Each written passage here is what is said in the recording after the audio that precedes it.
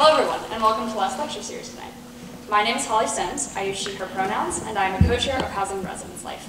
It is my pleasure to welcome you all to tonight's edition of the Last Lecture Series. The Last Lecture Series is a 30-year tradition at UVA that asks some of our most engaging and influential professors the question, what if this was the last lecture you could ever give?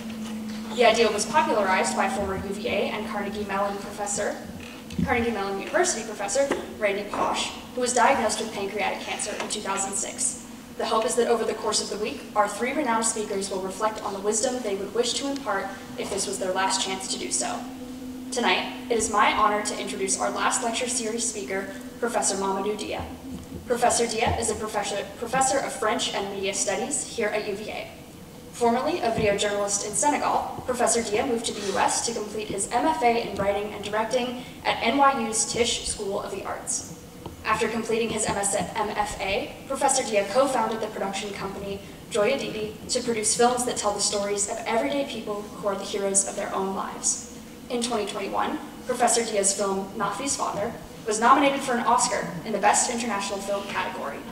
Other work of Professor Dia's has been screened at film festivals in Toronto, Chicago, Venice, and New York City because of its exploration of the fine balance between fiction and fact, narrative and documentary.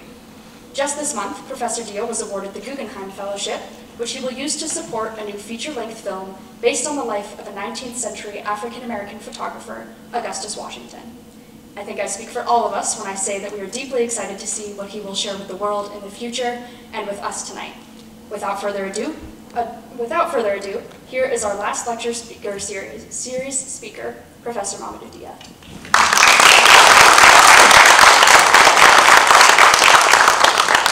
Thank you. Hello everyone, thank you for having me here tonight. It's always a pleasure to speak at UVA. I remember that I did my job talk actually in this room. So this is a room that brings bad memories. So, I'm Mamadou Dia, I'm from Senegal. I was born in a northern small town called Matam, and this is a town that I go back every time to make my movies. So, I'm very attached to that small town still.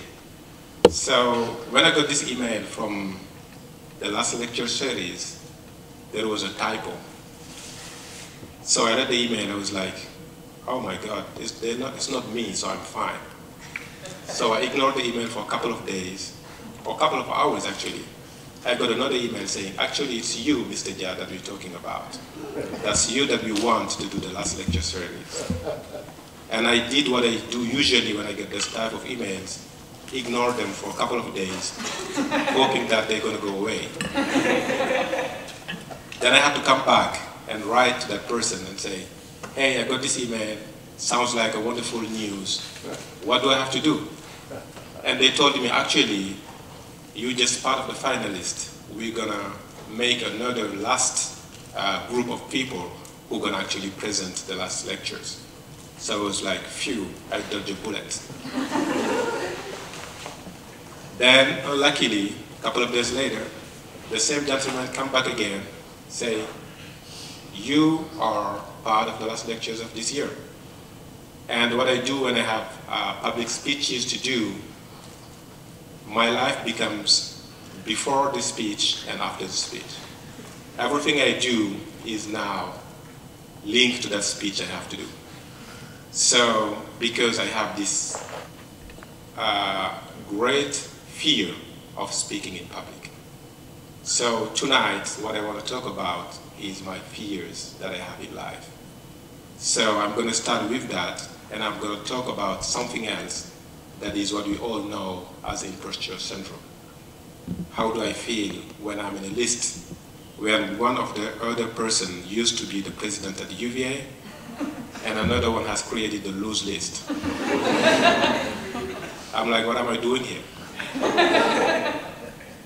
And the last point I want to talk about is loss and grief. I have lost my mother when I was 13, and as a man, I would say straight heterosexual man, I always run away from that emotion, and I never dealt with it until now I'm making a movie about it. So tonight, I will share my vulnerabilities, talk about my fears and weaknesses. The idea is, how do we grow from something we think is holding us back? How do we live with those fears and weaknesses? So I'm going to speak about public speaking and shyness. As I said, in my small town, I was known always to be that shy kid who didn't talk much. My friends who knew me back at the time still tell me how silent I was. I was working on the streets, always on the side, because I didn't want to be seen or talk to people. But something I had always was a smile. I would always smile back to people, even though I didn't talk to them. Because I felt it was too much energy talking. And I felt also I didn't have anything interesting to say. But what that taught me is I realized that I could read people by sitting there, not being able to talk to them. By sitting there, not being able to engage, I could see emotions on people's faces. I could read those micro expressions. So I knew when my friends were not happy. I knew when some of my friends were not being themselves for the day. And I became this kid who was good at a one-on-one discussion. I would always bring some of them somewhere and be able to talk to them. So what that gave me was my first job as a writer of letters. What that means is in Senegal, the official language is French, but at home we always spoke different languages. In mine, it's a language that's called Fulani, that is spoken by millions of people across Africa. So what people would do, they would invite me in the privacy of the rooms or the houses, dictate me in Fulani what they want me to write in letters. So this is pre-mobile phone era. So they would dictate, and that was the first time for me living in a society that was so polished that I've seen adults being vulnerable. That was something I didn't experience as a kid. Now I could see fear in their faces. I could hear some of them sobbing when they were sharing bad news. So I was that kid who could hear and understand what's going on. So that shyness brought me a treasure. And what I learned from that project, because I had no idea, and they also had no idea, that 25 years later, that would be part of a film I would make later. So that shyness brought me into this treasure. So what I learned is, under those fears are always inspirations that I could go back as a filmmaker. Those fears that I didn't want to deal with, being shy, not being able to talk to people, hating to be in a public space, hating to talk in front of people, are things that I have to go through as a human being. And nobody told me when I was making movies that I would have to stand in front of people. That wasn't part of my thinking. What I thought is, you do a work with actors, you edit and you share it with the world. So for me, being that kid, talking to people, telling me secrets. For instance, that was the first time I learned what an affair was. Because I'm writing for an adult who's writing to her lover that lives in another city. That's something I didn't experience as a kid. When people were telling me where they were sick, where they're longing for a loved one who is far away, those are things that hit me a lot. So the learning that I had as a shy person kept going. And this helps me today as a filmmaker. How do I relate into emotions? How do you translate an emotion visually? How do I talk to actors? I'm not the type of director who would stand in front of 150 people, because sometimes that's what our teams are, and that's the job of the first AD. But I'm good at taking an actor somewhere and talking to them. So I'm going to show you a clip from that short film. It's called Samedi Cinéma. And Samedi Cinéma is basically two friends in northern Senegal who write letters to raise money to go watch a movie. And that movie happened to be Malcolm X. Malcolm X is the first movie I've seen a big screen. And when I say big screen, it's literally a sheet, white sheet, and a projector.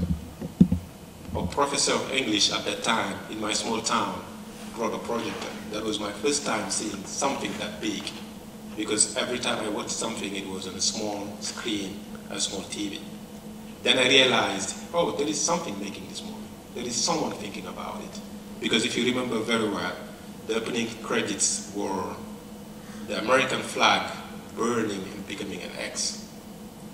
As a kid, you always played with fire, right? And I knew there is no way that you can burn something and it becomes an X. And years later, I go to NYU. There was Spike Lee, one of my professors. And I went down the hall and said, my first movie was Malcolm X. And he told me, I can't give you the rights to use clips of the film, but you can use the sound of it. And he gave me one of the posters of the film, of Malcolm X, that I used into making the film in Senegal. So let's watch a clip.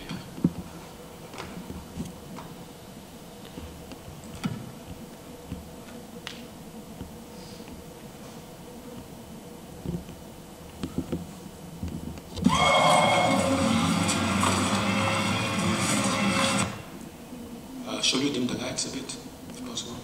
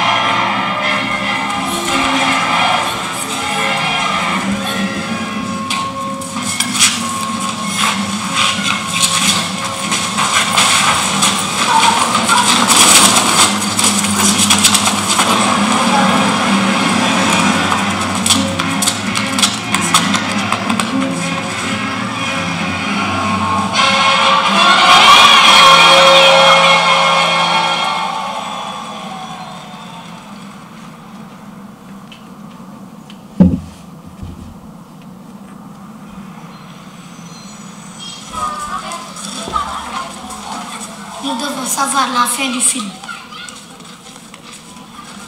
Notre dernier sens samedi. Oui, mais quand on est décrit, nous aurons assez d'argent pour samedi. Allô? Laïsa? Sinna ko sagam yow dalan koy saram mama mi yewdi ni burti mbami kono debbo mo resaka ni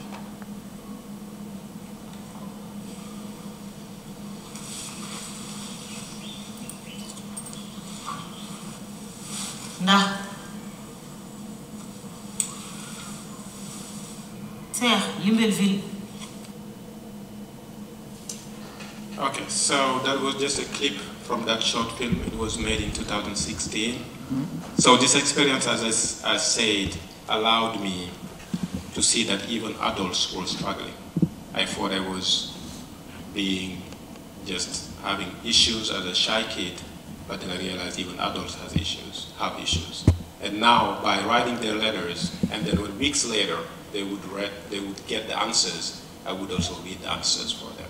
So it created this relationship between this kid I was with these adults. And they trusted me because they knew I wouldn't repeat their secrets. So this relationship went for a long time as I was always writing and reading those letters. Some of them would write to the same person asking for the same thing. So I would, some days, sit there, start writing before they start dictating it. So that's how the relationship was close. So, as I mentioned before, the fear of public speaking. Every time I have to speak in public, most of the time I think that the air is not flowing out my throat, that I cannot speak clearly. Can you hear me? Yeah?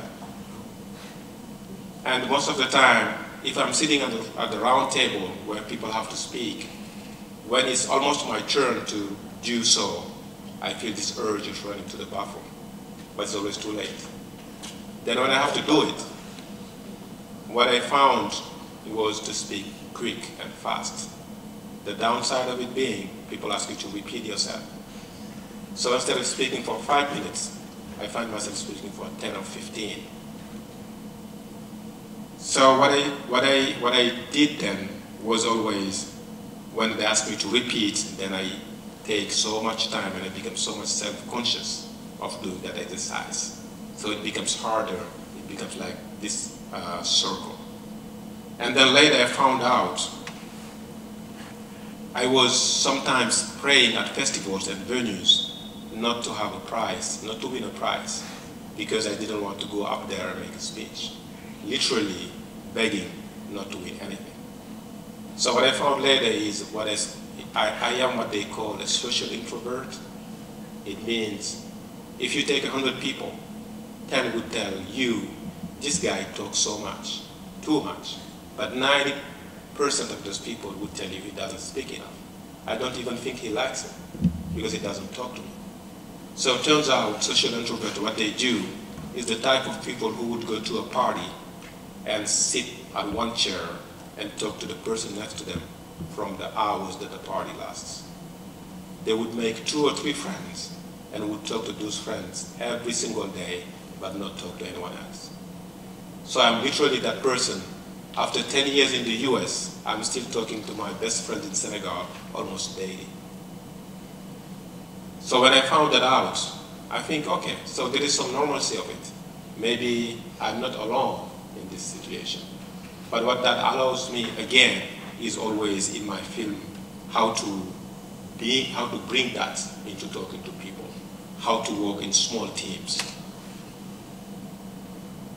So as I said, after this film, Samedi Cinéma, I got that my fears are where my inspiration is. I have to dig deep into the things I didn't want to talk about. I have to dig deep into the memories I didn't want to visit to make my movies. So a person I spoke a lot when I was younger, or 2 people were always my sister and my mother. And I asked them too many questions all the time. And they would joke and say, "Are you a journalist?" So it's funny that later, that was my job for 8 years, covering news all around Africa. And the more silent I was, the more questions I had. So it wasn't I am silent and I'm finding answers, but I'm finding more and more questions. So one thing that I experienced at 13, I didn't know those feelings. All I've seen in real life, in movies, in fiction, for adult and grown-up men, the main emotions I've seen was anger or happiness. Every movie I've seen, the main actor is either happy or angry. That I've seen people in the most time be in my living, even in literature. I grew up in a place where women in opposite were able to experience a range of emotions that as a young boy I couldn't. So for me, when that happened, I was 13 years old. People knew how to talk to my older siblings because I'm the youngest one. People knew how to speak with them, but they have this unease on how to talk to a 13 years old who just lost their mind. So I didn't know those emotions, what they were, and I didn't know how to deal with them because that was my first time experiencing them. And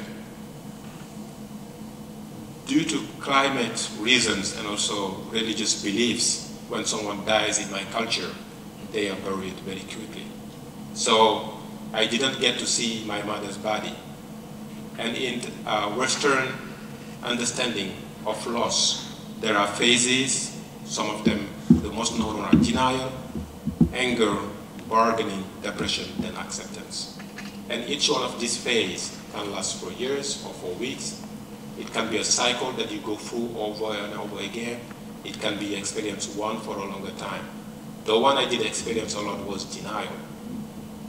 I was going literally into the streets or going to school in my head thinking that I'm going to see my mother and bring her home. But at that time, I didn't know what that was. Until years later, I came into what's called therapy. By making this film, writing the script, whenever I sat down and tried to think of that morning I learned the news, I felt all again that emotion I didn't know what it was.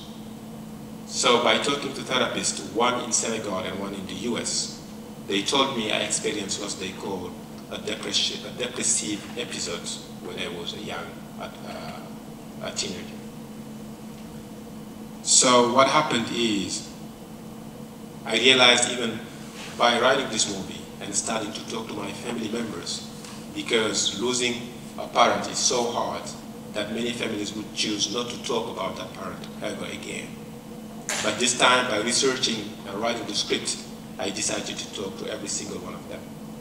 And I realized only 3 years, in the past 3 years, that I got the date wrong. I added always 2 years more.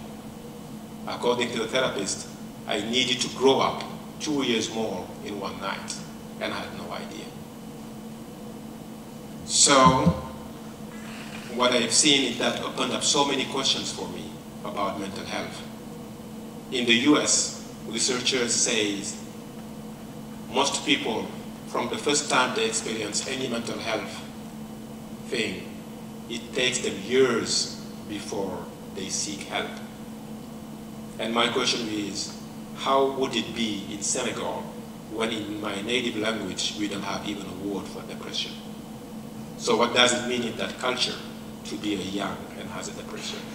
So that sparked another film I am working on. Because for me, going every morning and every night into writing the script, reliving those emotions were so hard, but I had to go through them. The only way I could make that movie was to be honest about my emotions, about what I lived, about what I had to go through.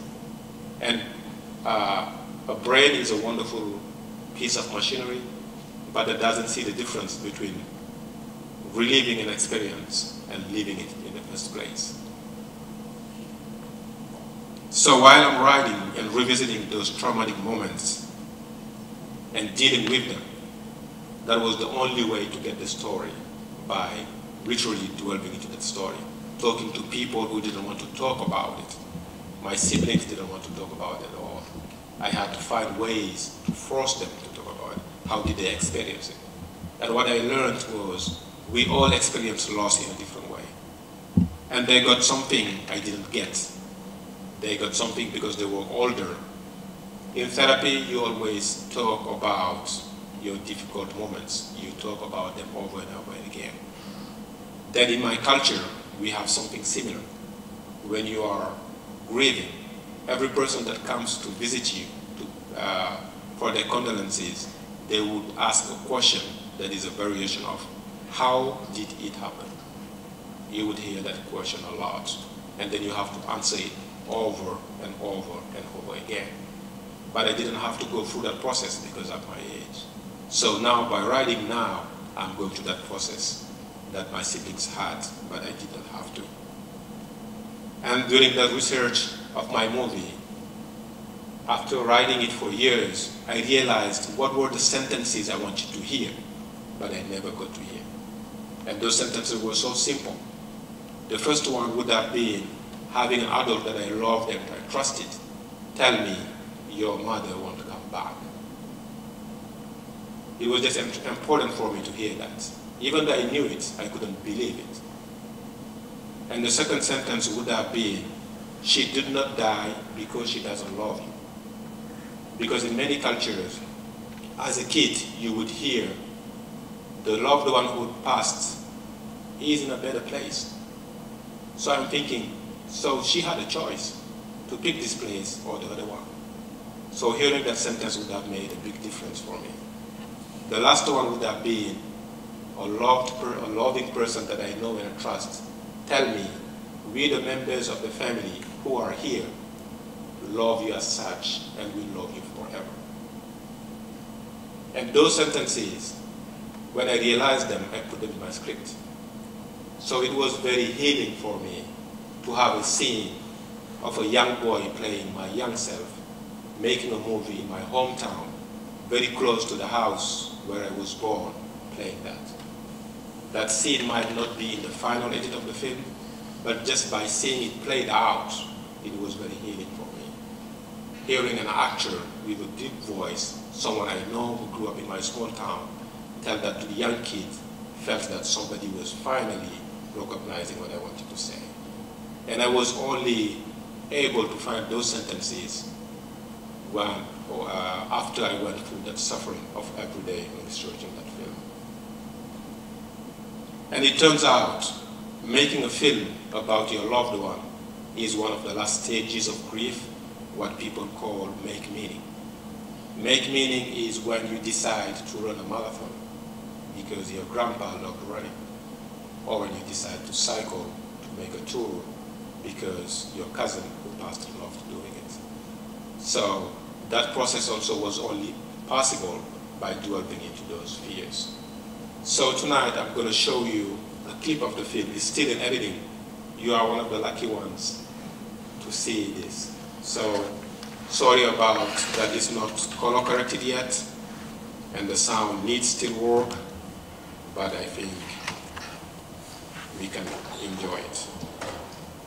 Okay, what was it?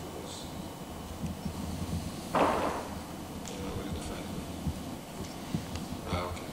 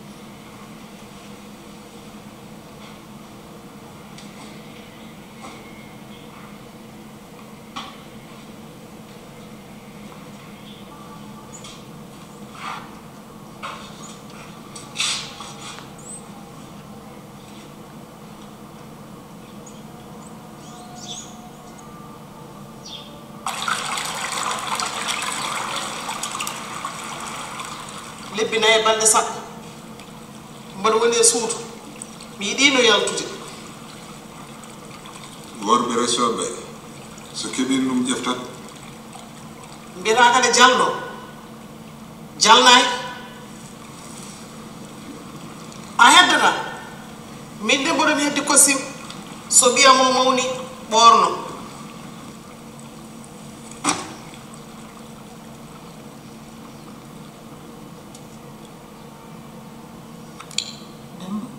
ɗo far jam gallam cankiɗo ɗo taw mo seli ko dawra faade tan o deeƴi kono ko neɗɗo piddunoɗo hani gonga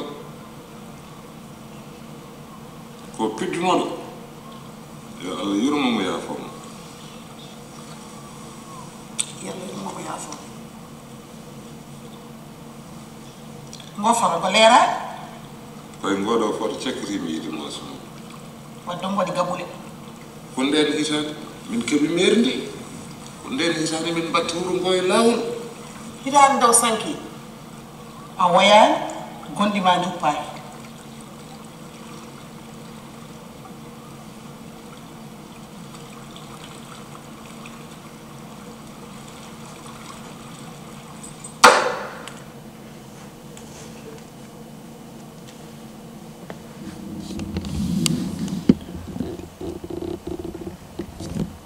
So what you see here is part of the film. Is called Demba.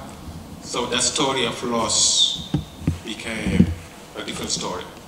So I have some students who I work here, and we always talk about writing scripts, how to have something that is so dear to you, and how do you express that to other people?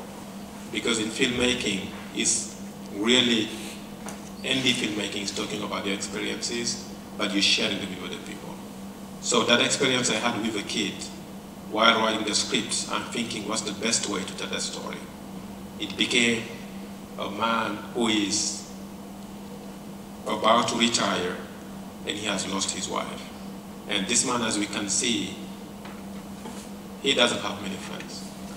The only person he could always lean to was his late wife. And then, by talking about grief and researching this, the thing that people would do most whenever you talk about mental health, you talk about loss, they would most of the time show you a picture. So this whole scene of a picture doesn't exist in this tradition, in this culture. It was a pure creation, where two people who lost loved ones are meeting on a beach and they are burning whatever it was left and they don't want to hold on to. So this is what the scene became.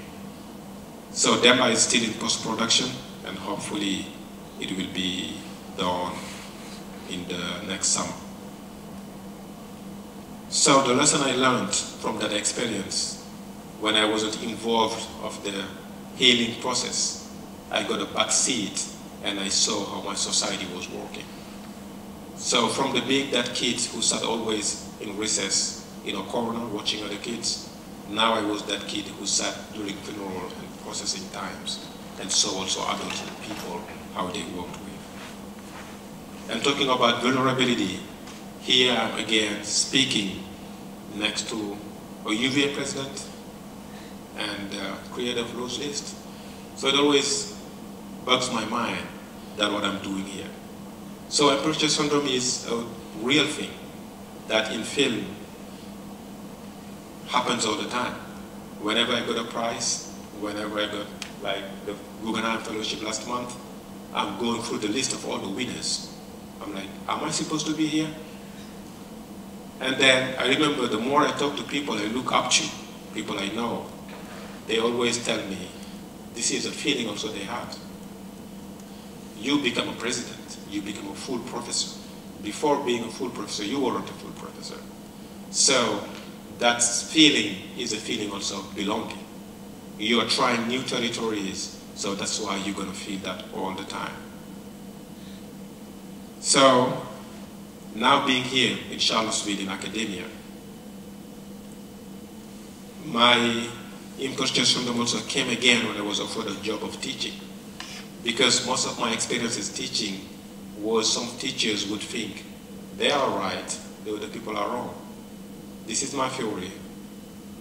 It's a right one. The other researchers might be wrong. How could I apply that into filmmaking? How can you right or wrong when in film you only sharing your experience? The movies each one of you would make would have nothing to do with the movies I would make. Because when they come from our personal experiences and emotions, no one can write a film for another person. So I kept asking myself, how can I do that? And I think one of the ways was allowing people to try and fail, the way I allow myself to try and fail. I would shoot many scenes that nobody would see. I would watch them and know how bad they are and recognize that that's the end of it. So in class, when students go to shoot, I don't ask them to bring a perfect scene. I don't ask them to have a perfect script, because the idea is in the learning process, you're going to fail and learn from your failures.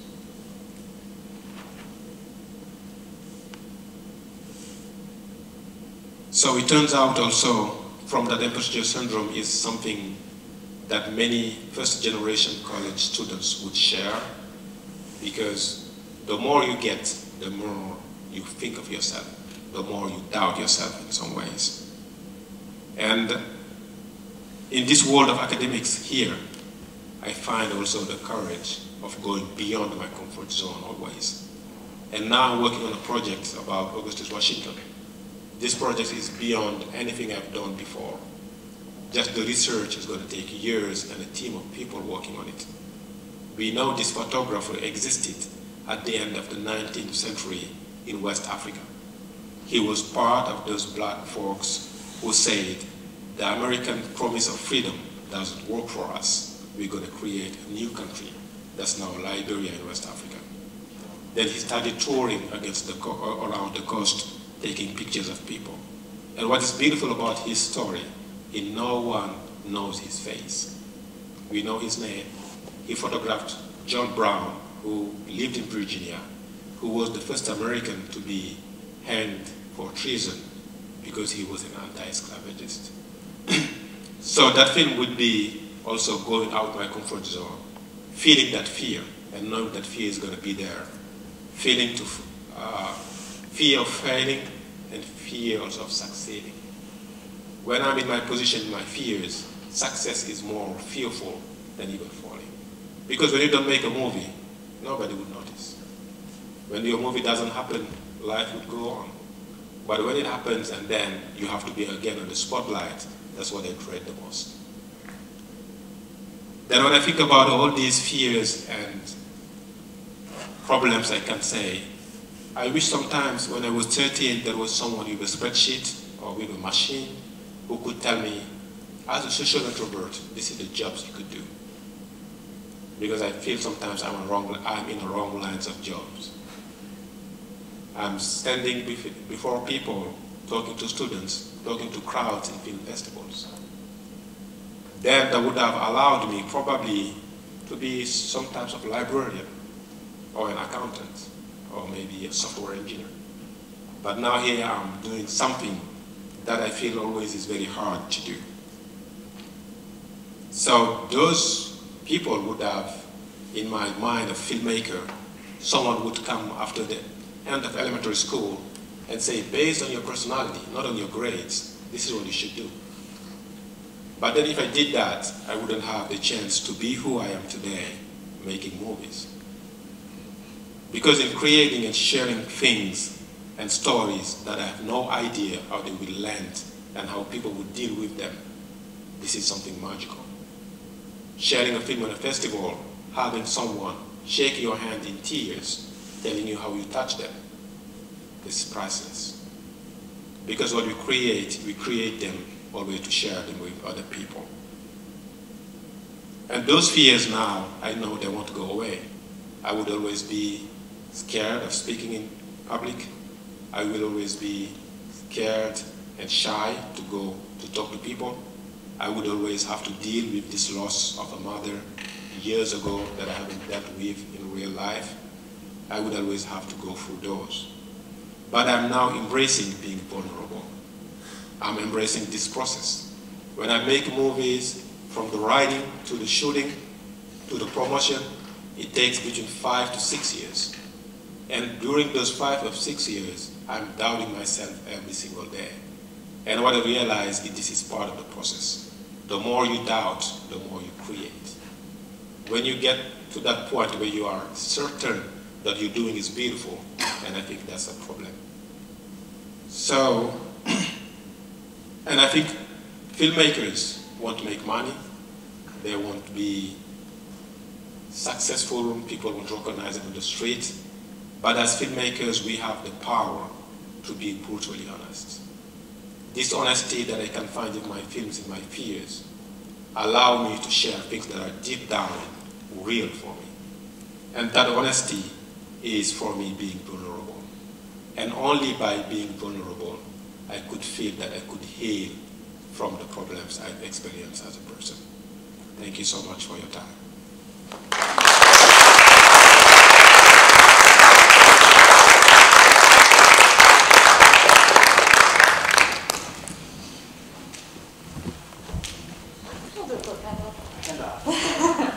Thank you so much for speaking tonight. We really appreciate your time and your wonderful, wonderful story, and for screening some of your film for us. We were not expecting that, so what a treat.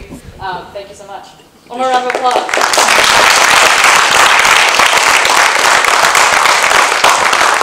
Thank you for coming, and thank you, Professor Drame, and thank you to the students and all of you. It's always nice seeing people. Thank you so much.